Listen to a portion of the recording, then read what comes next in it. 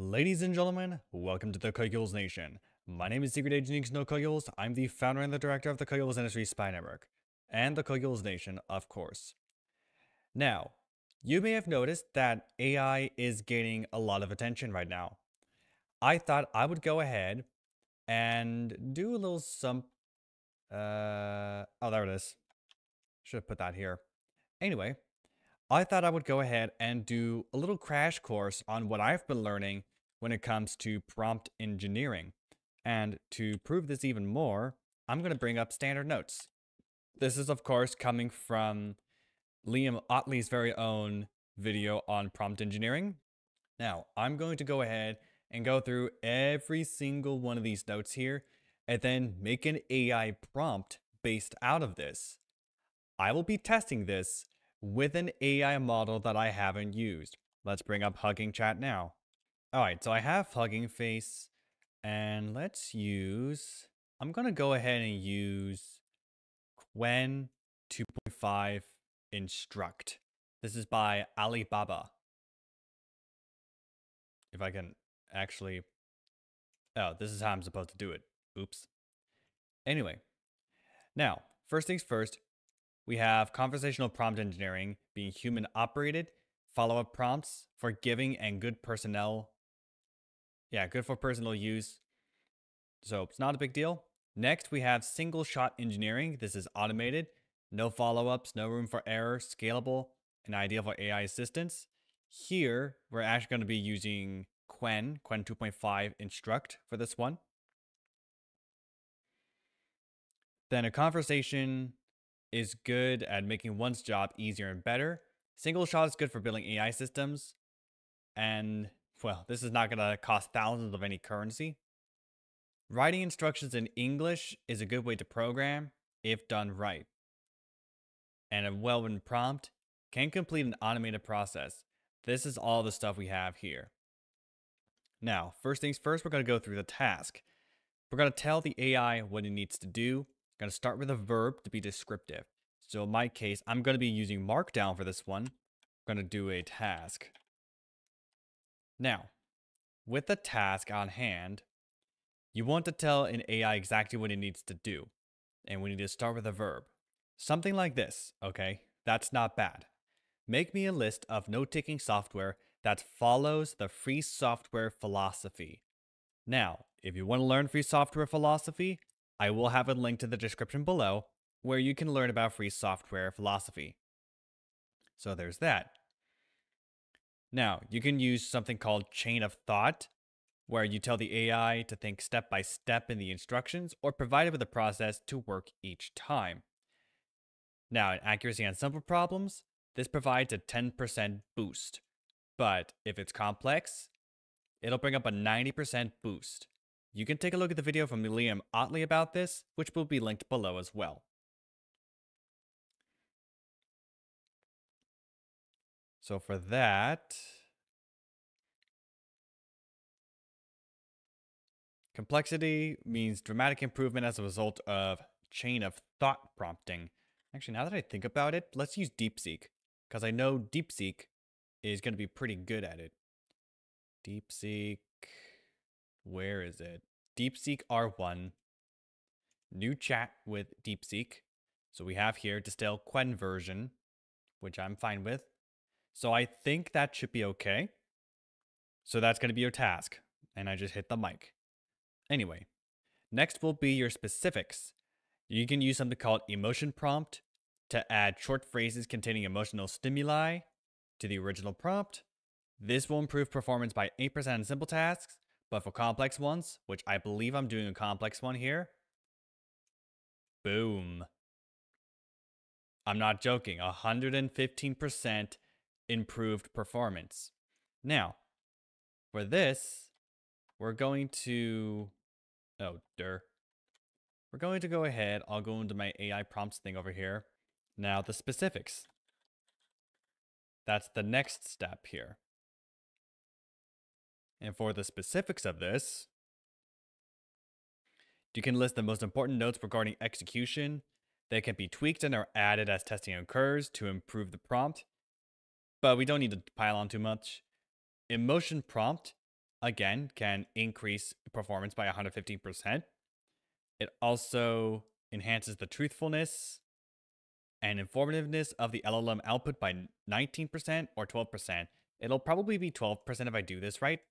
So in my case, I'm going to go ahead and say, bring about the pros and cons of the encryption since I want to protect myself from hackers and other cyber criminals because of what I've been reading lately.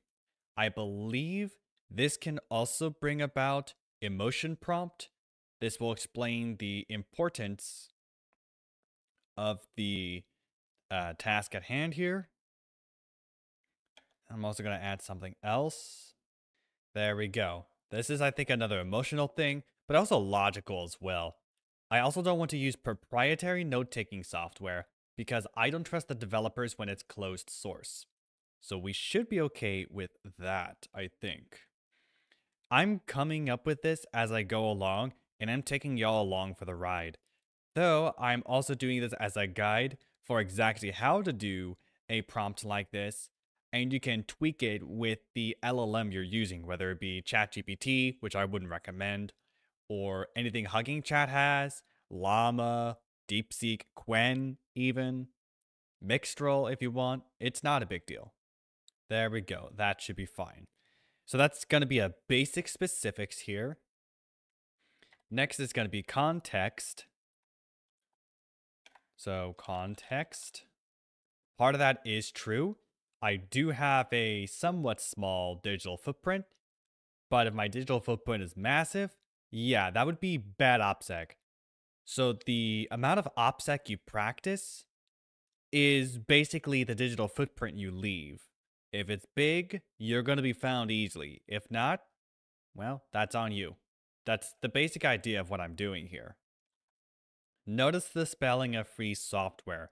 That is actually how it's supposed to be spelled if you're talking about free software philosophy. I think over here, though, I might want to take care of that. I'll take care of it in a bit, though. But anyway, you can combine this role prompting. I actually forgot the role. Oops. I think I did this here as well. I did.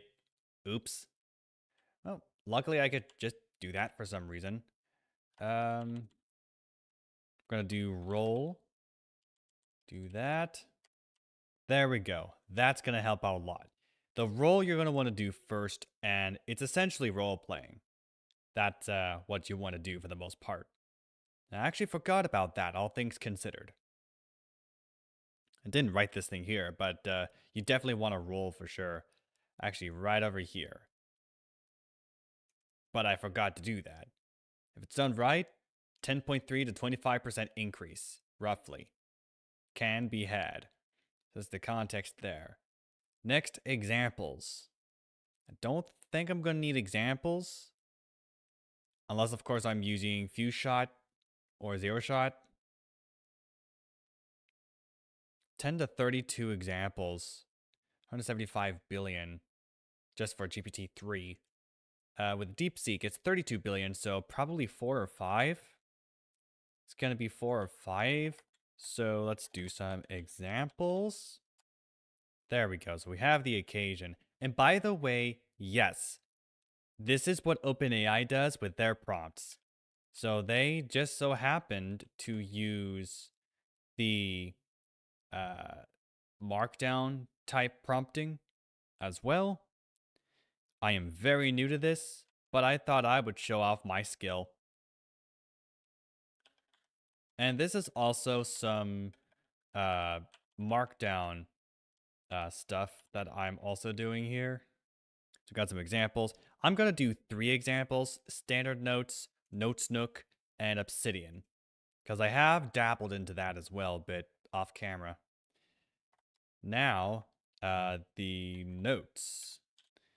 For notes, you need to remind the LLM of the key aspects of a task to a desired style.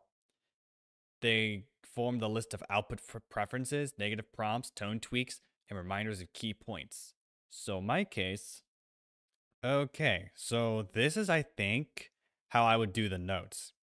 This is done right. This will actually make it 75% more accurate than when it's done in the middle.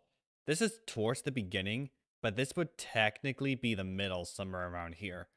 So we have that to consider. Now, I'm going to go ahead and save this, quit that, and then let's bring it up. And then right here, doll in a markdown. Let's go ahead and add this in. Search the web for this type of stuff as well. And we shall now let the AI do its thing. Send it to DeepSeek. Searching Google, browsing search results, browsing web pages. Let's see. It recommends Joplin. I've used Joplin before as well. Standard Notes. I have Standard Notes. It is under MIT, which is free software. And I was actually using that earlier. Proton happens to own them. NotesNook, I also use that for my, excuse me. I use that for my music. QOwn uses AES 256-bit encryption for notes, enhancing security. Cross-platform, QOwn, is that a thing?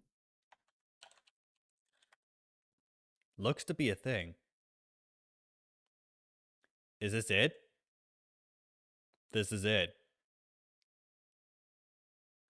Note-taking with Nextcloud and OwnCloud integration. Small footprint, native application optimized for speed, consuming little processor and memory resources. So I don't think it's Chromium based then, so that's good. Installing this.